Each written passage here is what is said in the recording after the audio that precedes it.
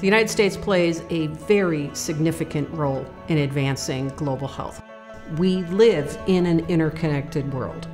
Senator Boozman sees we need each other to be able to advance health for all. Malaria kills approximately. People all around the world are counting on us. John Boozman believes that we have to respond. You've got the CDC involved. He's the founder and co-chair of the Congressional Malaria Caucus when he was in the House. And he's been very active in the Senate's Malaria Caucus.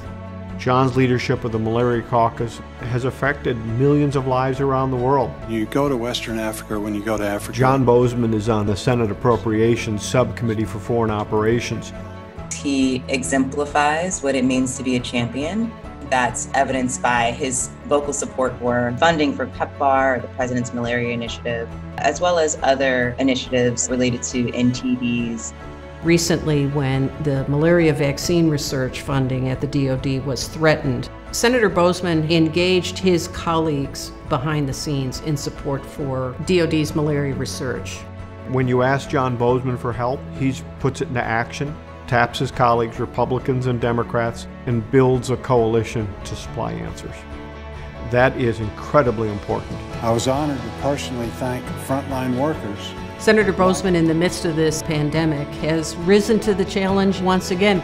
He believes in international cooperation and understands that the United States needs to retain its membership in WHO.